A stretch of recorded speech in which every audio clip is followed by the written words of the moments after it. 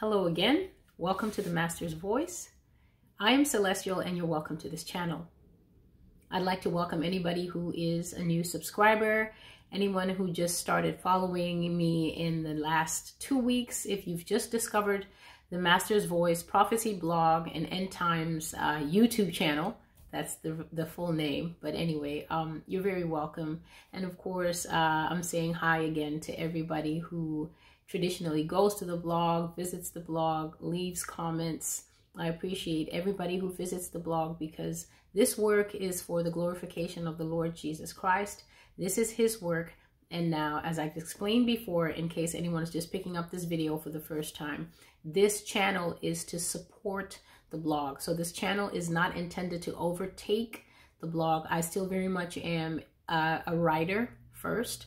But this channel was, I think, the Lord's idea to give more depth and to make the prophecies more personal. And I've seen in the comment section, some people have shared that when they try to share prophecy with other people, those people don't even want to listen if they don't see a face attached to that, which is different because I love reading. That's my top medium.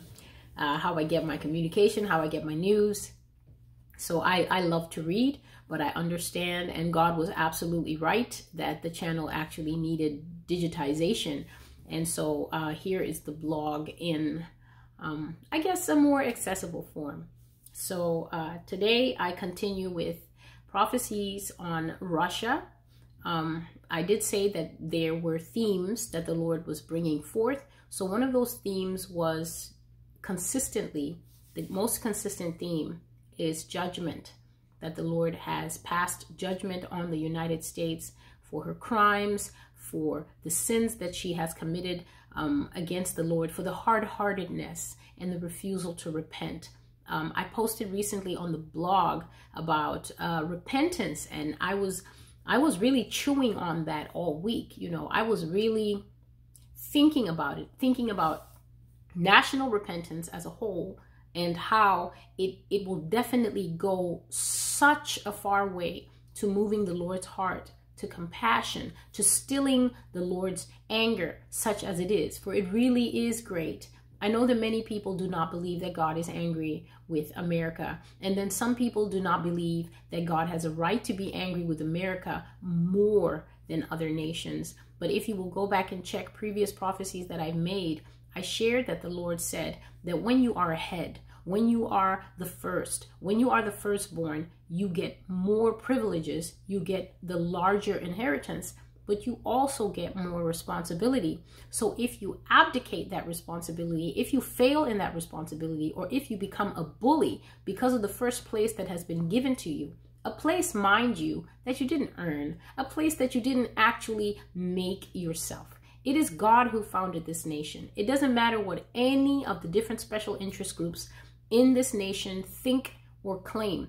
This is a nation that was founded at God's pleasure. He was the one who was pleased to free her from British oppression, British rule, and British colonization and make her a sovereign nation. He gave her wealth. He gave her influence.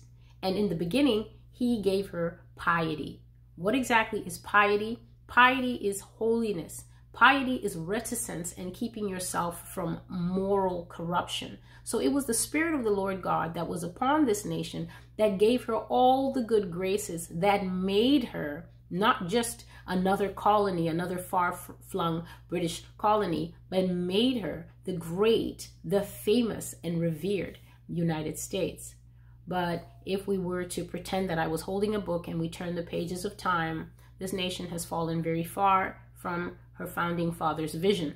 She has fallen very far from the original blueprint that the Lord had in mind for her. She's no longer a golden cup in the hands of the Lord. She's no longer that bright and blazing torch upon the hilltop where the huddled and broken masses can come to. America is now greatly defunct. As a world leader. Yes, she still holds the #1 place categorically in many areas, but this nation is fumbling. And if anybody cares to look beyond the hyperbole of the Wall Street Journal and the Washington Post. I really hope that I do not get sued. But anyway, this is just free commentary. Everybody's making videos and sharing their opinion. But if we care to really study the moral fabric of the nation, if we care to see where America is now, she's defunct in a lot of her areas, politically striving, struggling, so much strife in the top office of the land, so much sniping between leaders, inability to just coalesce and work as one founding nation. There is so much going on. And even at the lower level, even at the level where it's just ordinary people, me and you see so much crime, you see so much corruption, you just see what the Bible says. The love of man is growing cold. And the violence that is bubbling up through the cracks, the violence that is seeping up through the cracks is indicative of a great heart ill in America. The Lord God says that America is sick, that there is no sound place in her for the dove of the Spirit to land. The Lord God has even said many times that even the church, this is you, this is me, even the church is abdicating her responsibility. A few days ago, as soon as I woke up, it's very often that I'm sleeping and the Lord is talking to me in my sleep. And then I just segue out of sleep into wakefulness, and he continues speaking to me. But this time I really was sleeping. But as soon as I came to consciousness, the Lord said to me, do they really understand repentance? And this is what set me off on this quest to start restudying repentance and thinking about it in relation to my own life. He said to me, Celestial, do they really understand repentance? Do they really know what it is? Repentance is to not just say, God, I won't do it again. Repentance is to hate your sin. And to hate your sin, you first have to acknowledge that it is sin. You have to say that this is a behavior that is directly contrary to what the Lord God wants me as his child to practice, me as his child to think about, me as his child to look at, me as his child to hunger for and have an appetite for and desire. This fights against God in my life. And I have got to first accept that this behavior is not acceptable to God before I will have strength and I will receive grace from the Master to root it out. If we do not find our appetites, the things we hunger for, the things that we want, it's like a taste in the mouth. If we do not find the taste in our mouth offensive, we have no reason to cleanse our palate. We don't think that there's anything wrong with it. We say, let me be free. We say, don't judge. We say, well, who are you to judge me? You're not actually in relationship with me. I'm not comfortable with you speaking into my life. There's so many different fallacies out there. One of them being that you cannot rebuke a sinful behavior unless you're the pastor of a person, or you're the elder, or you're a deacon. And I don't know where we're getting these things, because we're supposed to speak to one another in love. And love is not ally culture. Love is not lying to a person. If a person is practicing sinful behaviors, sinful habits, lying, stealing, but other things that are more hidden in the heart, like lust, like pride, like perversions, brothers and sisters, the pedophilia that's being uncovered in this nation is shocking so many people. I see it in the social media spaces all the time. Everyone is like, oh, I can't watch this video of this little child being defiled. How could this happen? And I'm thinking, these are behaviors that are thousands of years old. These behaviors are not unique to the United States, nor are they brand new. There's not like a group of people who suddenly thought, I'm going to eschew adult sexual company and I'm going straight for the kids. And I'm going to start this maybe in 1980, or maybe this is 1990. The Lord has shown me visions that showed that even the people who came here to found this nation, that they used to do this in Great Britain. Oh yes, brothers and sisters. Some of the things I see, they leave me absolutely baffled. I mean, I wake up and sometimes I'm not even sure if I'm here in New York City, because in my sleep, I was somewhere else, and it was so real that at times I'm even concerned for my own safety, sort of, oh, I hope these people don't see me. I have seen things that were taking place in, I don't know, 15th century, 14th century, 19th century or 18th century London, taking place in catacombs beneath the earth, the things that people were doing there, high-ranking people, judges, governors, you know, the lords and ladies of the day.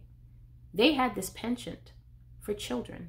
They had this penchant for flesh. And that flesh, that desire, that hunger, that taste in the mouth, it came across on the boats with them.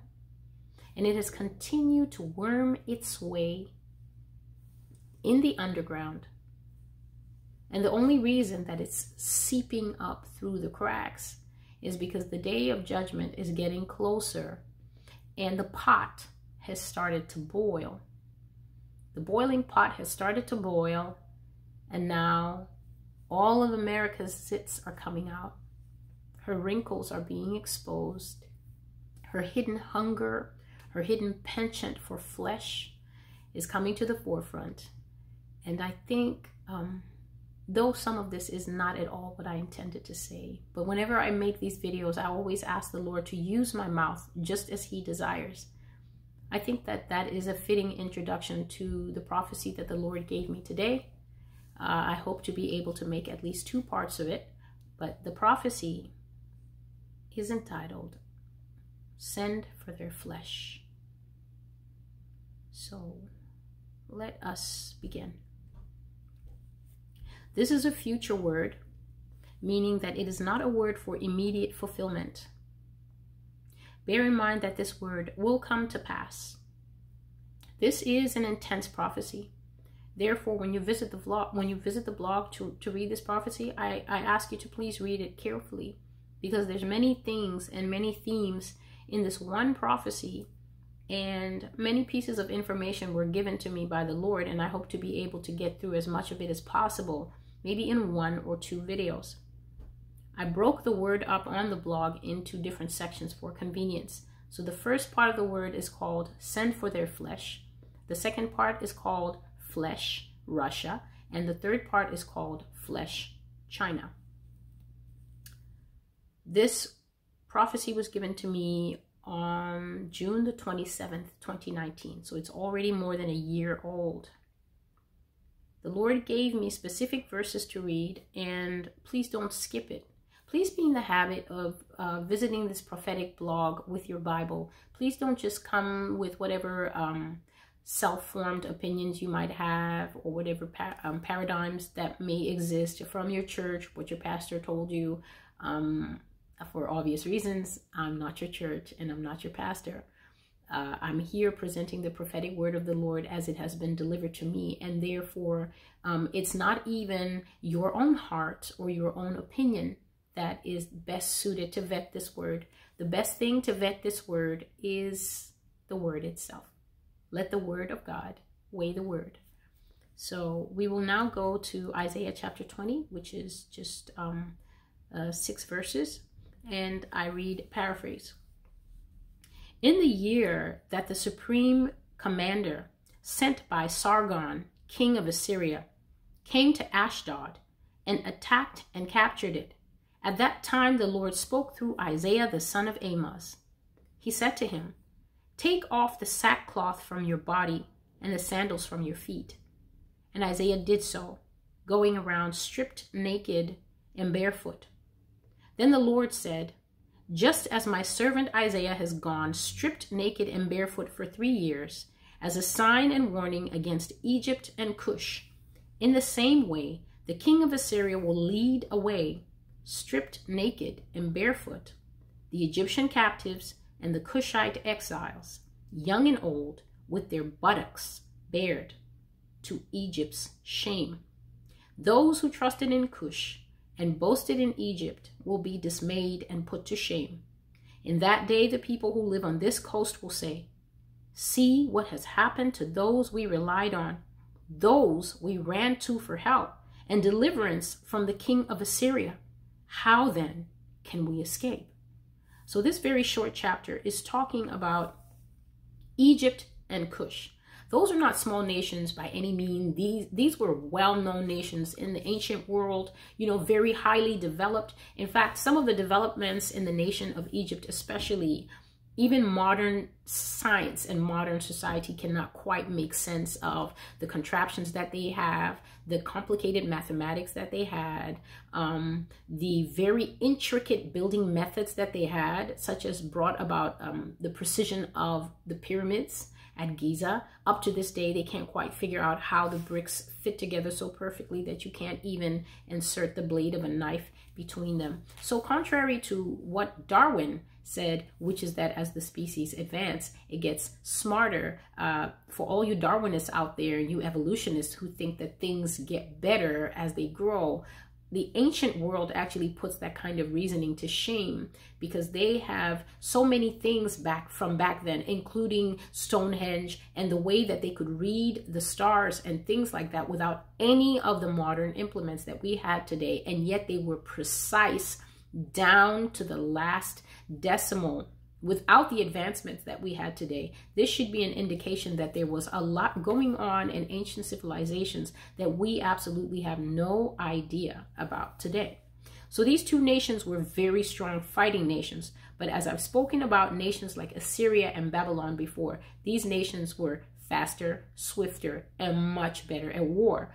So the Lord was giving Isaiah a prophecy of a coming time when a nation that was faster and better and swifter and more cunning than even these two nations that were no stranger to battle, no stranger to warfare, a better, stronger nation in the person of Assyria would come to them, strike them, beat them. And then there was one particular characteristic that God mentioned about the kind of captivity that would come to them. God said that they would be taken as slaves, and that these slaves would be naked and barefoot. These are the observations that I made. This aspect of being naked and barefoot was a very big part even of modern slavery. A naked and a barefoot person cannot run far, can't hide, can't do anything really except follow their captors into captivity. This is because when you're naked, you're not going to go hide in the bushes. It hurts, it scratches, it's painful. You don't have shoes, you can't run far. And when you're naked, you're extremely vulnerable. Even if you're running far and you come across another group of people, God forbid, you're a woman, you're going to almost wish that you had stayed with the captors, because it goes without saying what the new bunch of people who see a naked woman running by herself will be prone to do to her. Bear in mind, transporting naked human beings inspires lust. It inspires cruelty. When the Lord started off this prophecy by pointing to nakedness and captivity, I knew that it was going to be a serious prophecy. God said to Isaiah that Isaiah should remove his clothing and he should walk around in Israel for 3 years, naked and barefoot. Brothers and sisters, this just goes to show you that the prophetic is not something to play with. People out there think it's so amazing, and especially in church, we think, oh my goodness, I want to be a prophet, and I'm in the prophetic, I think I'm prophetic because God has shown me this and this and this about myself. And I just think to myself, do people really understand the level of sanctification that it takes, the level of submittedness, the way you have to basically set aside your own life and your own personhood to become that much of a blank slate that you can take on at times when he desires it, the nature of God, which means that the anger of God, sometimes you feel it, you're not angry. Sometimes you feel the chagrin of God, you feel the remorse, you feel the grief. You're not having those emotions. These are the Lord's emotions, and yet you need to be available to give him room to express himself. Here's God taking off Isaiah's robe. Isaiah was a well-known prophet. Isaiah was a man of respect, and yet God said, all right, time to get out there with your bits and pieces for 3 years. In some cultures, it is very well understood that walking around naked is a sign of madness. So you can imagine what people thought when they were looking at Isaiah. He didn't do this for 3 weeks. He didn't do it for 3 months. He didn't do it for 30 months. He had to do it for 3 years. That is a lot. So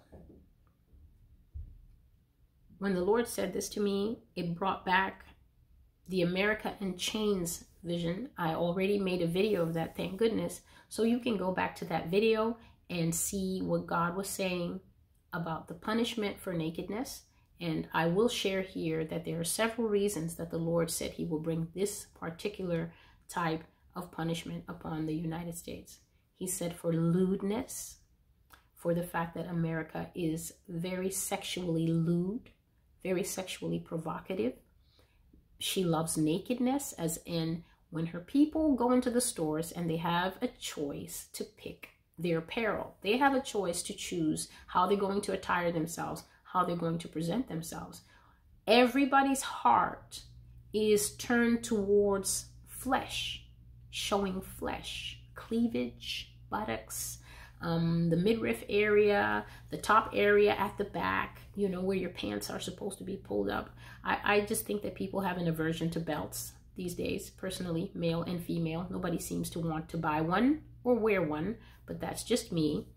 And so for lewdness, for promiscuity, for sexual immorality, for the perversion of the nation, both at the head, in the leadership, brothers and sisters, it is there. In the Bible, it says in Isaiah chapter 1, the whole head is sick. The whole head is corrupt. That is as apt a depiction as we can find today of what is going on in this nation and many nations worldwide. So for various reasons, for this reason, God said that when the punishment comes, because you love to show flesh, because you love to flash flesh, your punishment will come in flesh. It will be paid in flesh. Your flesh will be uncovered. It will be bared, and it will also be pierced. When your flesh is pierced, it means that you will undergo very many hardships that strike you in the bone.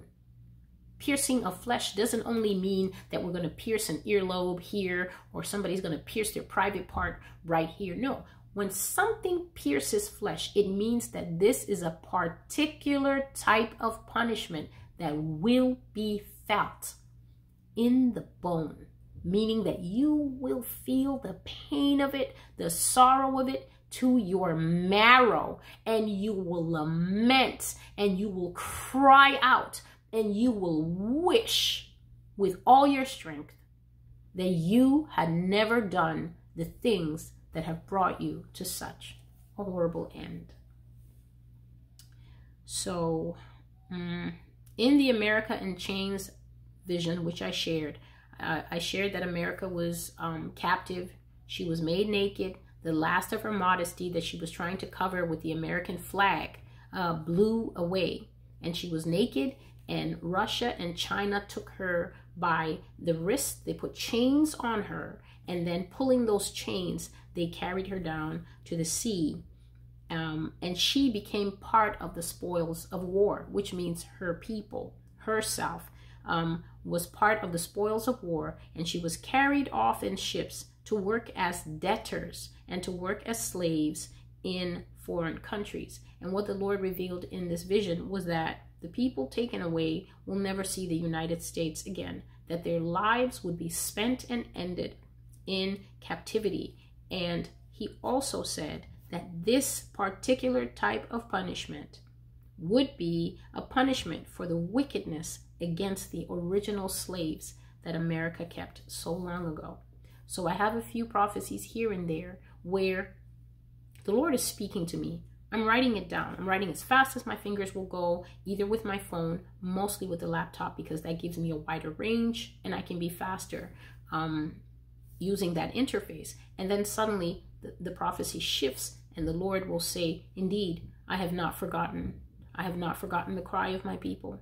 I have not forgotten how they begged for mercy, and no mercy was shown them. I have not forgotten how they begged and they cried for comfort, and no comfort was shown them. I have not forgotten how their children were ripped away from them. And that was some of the heartbreakingness of slavery in the U.S. is that families were not allowed to stay together. Fathers were separated from children. Mothers were separated from their spouses.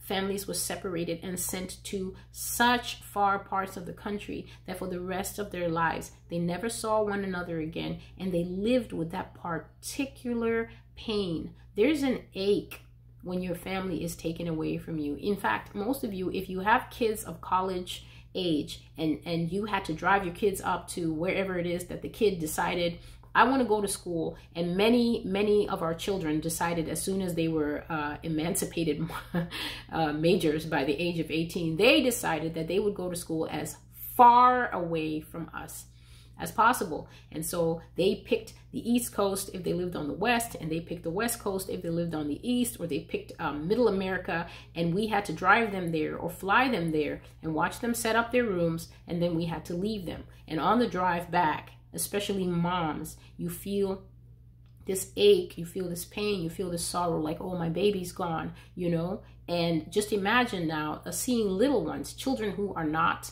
college going age, they're not even school going age, ripped from a mother, ripped from a father, the father sold somewhere. He will never know the comfort of his wife again. He will never look into her eyes. He has to live with the knowledge that his wife is out there, and that a man who doesn't know her or love her has full access to her, to make her work, to make her serve him, and to even give him sexual favors if that man is so inclined. Sexual favors, I can't even call them favors. It was just flesh was taken advantage of so greatly during that period of America's history.